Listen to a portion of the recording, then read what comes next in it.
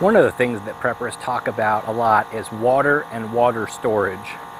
Unfortunately, something that people don't talk about often enough is how do you get the water out of that storage? This is a 55-gallon barrel that I got off Craigslist, and this is a 35-gallon barrel that I got off Craigslist. The 35 I can pick up and move. It's not pleasant, but I can do it. Also, this one, the lid actually comes off, so I could get in there and scoop out with a cup. This thing weighs a couple of 100 pounds completely full, and it just has this one little opening on the top, so there's no way for me to get my hand in and dump the water out. So we're gonna have to use a pump of some kind. This is a fluid transfer pump from Harbor Freight, and this is for non-potable water.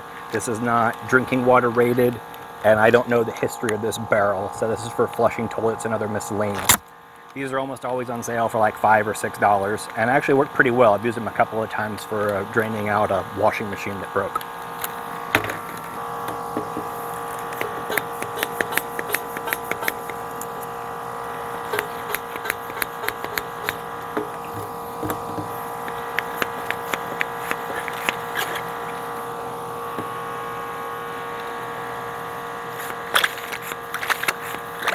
And there you go. Certainly not real fast, but very cheap and not a lot of moving parts. So this is a good backup option. But I don't want to stand here and do this all day long, so I made something else. In my favorite plastic ammo can, I stuffed a 7-amp lead acid battery and a 1 gallon per minute $20 water pump.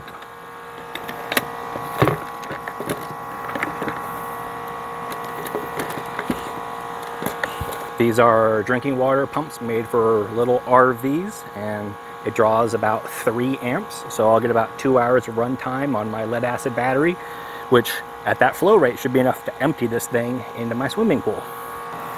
Now, a funny pro tip, when you buy this hosing, it's all curled up, and what I found was that when I put this end into the barrel, it curled up above the water. So, easy hack is a little piece of PVC, and feed your hose down into it to help keep it straight.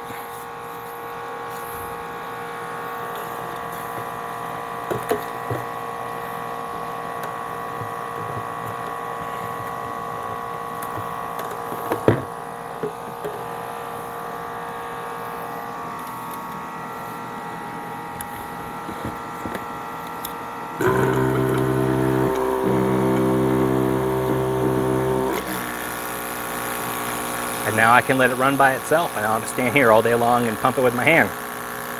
So very simple, fairly inexpensive backup way to, so it's a pretty simple, inexpensive way to transfer water between your containers. If you enjoyed this, please give me a thumbs up and a subscribe and hit the notification. Thanks, I'll see you on the next one.